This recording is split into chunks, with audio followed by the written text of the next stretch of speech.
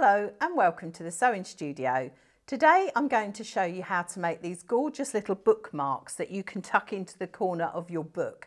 So you can keep all your patterns, your favourite patterns in the right place rather than having to stick bits of paper in. So I'll just show you how they work and then I'll go on to show you how to make them. So you can just pop them in. They work for other books as well, like paperback books. So you've actually got your place marked there, and how pretty is that? So if you wanted it in your quilting book, you can just pop it in, you can go through, find your pattern, think, right, that's where I want to be. And actually you can mark two at the same time. So one for the front, one for the back. So I've got another one in here. I'm just going to show you how to make these. They would also make a gorgeous gift. You could pop one in a birthday card and pop it in the post because it's nice and flat. So I've made two sizes. This one starts out as a 4-inch square. This one starts out as a 5-inch square. So the bigger one would work with bigger books. I'll just show you how that works. So the choice is yours. Let's just tuck that on there like that, so you can see how that one works as well. So what you need is you need 3 pieces of fabric. So I'll demonstrate on the 5. So you need 3 pieces of fabric, and if you want let's show you this one, if you want the back and your corner the same, you're going to take the one that is the corner and you're going to press it in half, and you're going to press it in half wrong sides together. So the right side is looking at you. So you're going to press that to make a triangle. And then you're going to sandwich that between your fabrics. So this is going to be the back, i.e. that one. This is that piece. So pop that on there.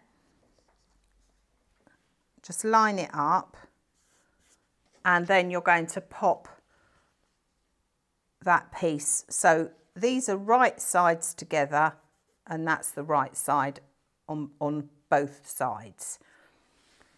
Just want to say before we do that, some of these have been top stitched and some haven't. So this one I top stitched just to make it a little bit flatter.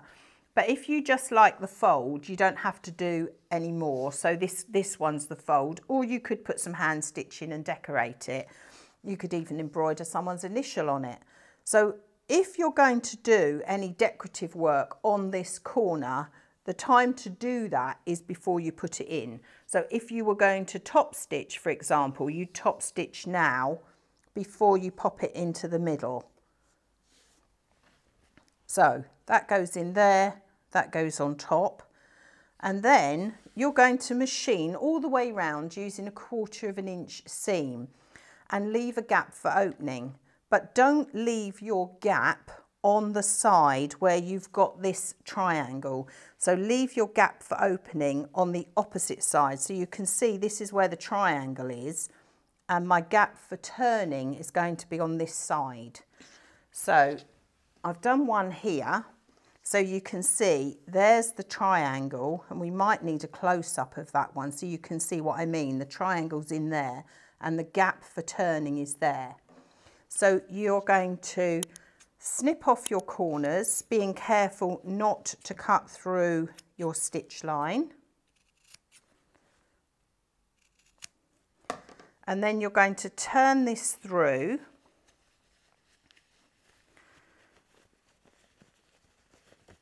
So just turn it through and make sure that you push out all of your corners so you get nice points.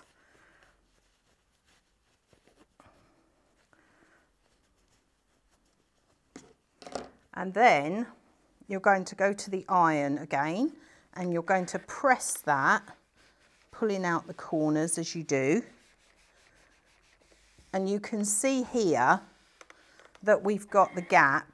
And at this point, I'm just going to press that closed, because then we're going to top stitch. So give it a good press.